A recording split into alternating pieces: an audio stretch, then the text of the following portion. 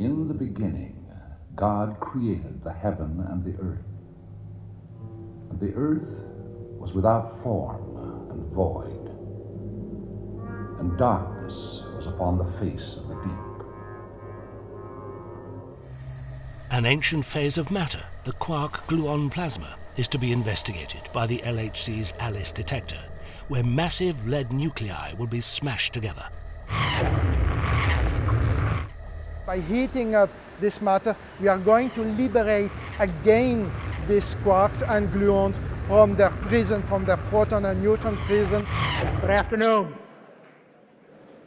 I'm Paul Gray, and it's my pleasure to welcome you to this, the 7th and final Ford MIT Nobel Laureate Lecture.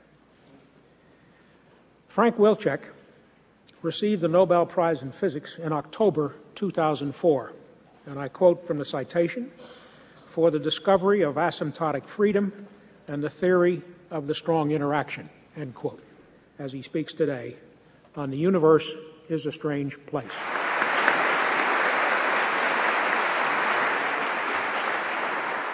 I heard some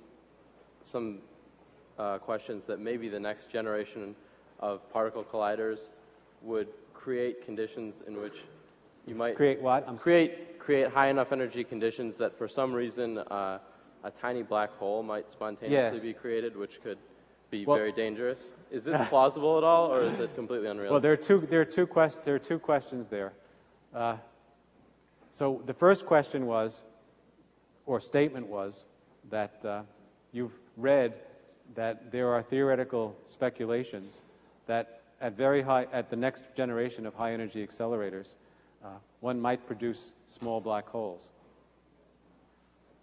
And that's true. Otherwise, respectable physicists have suggested that kind of thing. This was the world's first particle accelerator. It employed principles that are still in use today. Positively charged nuclear particles, protons, were injected into this little ring where they were subjected to a powerful electromagnetic field. Since protons are positively charged, they were pulled around toward the negative side of the field.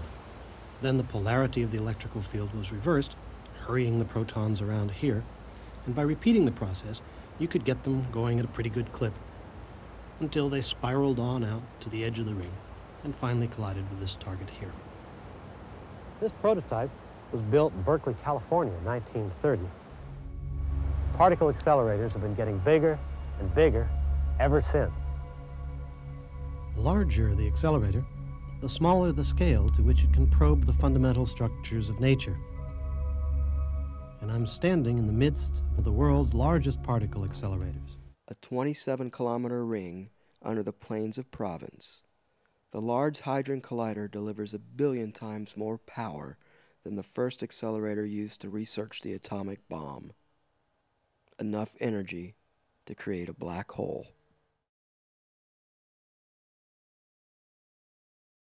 Nature is so inventive and malicious that it's a logical possibility. It's always a logical possibility when you do something that's never been done before that it'll lead to a catastrophe.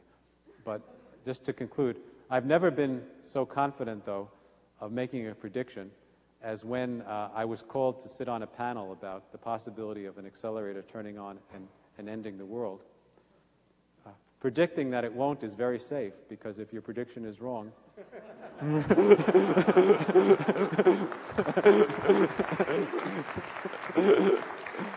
okay, so I think with that it's appropriate to end, and I'll answer other questions in private. Thank you. Despite his wicked sense of humor, Dr. Wilczek is worried. He and fellow physicist Dr. Walter Wagner wrote a letter together to Scientific America warning against the risks of creating dark matter here on Earth. Many black holes could be created by smashing a proton into an antiproton with enough energy. If one were created near a large concentration of mass, and if it started absorbing that mass before exploding, the black hole could reach a relatively stable half-life and thus continue to grow. If this happened on the Earth, the mini black hole would be drawn by gravity toward the center of the planet, absorbing matter along the way and devouring the entire planet within minutes.